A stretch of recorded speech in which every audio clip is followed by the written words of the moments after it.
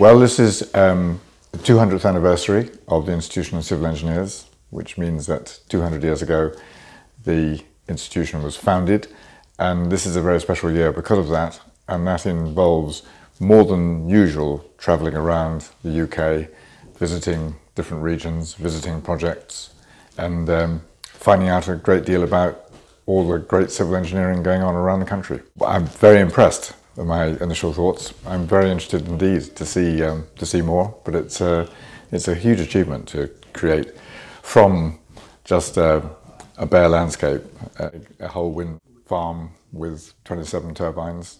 It's terrific. We've registered with the contractors, which is a scheme that helps us value workforce, respect the community, care about our appearance, among other things. We've had some school visits on site.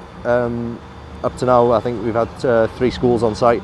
We've also had the Denbighshire Rotary Club on site. I've also this morning had a gang of work experience on site for Jones Brothers, so I've been around with them today explaining what's going on here today. One of the big challenges we have is to attract more and more young people, more and more talent into civil engineering. It's this kind of project, I think, that will really make the difference, will really fire up the enthusiasm of young boys and girls thinking about civil engineering.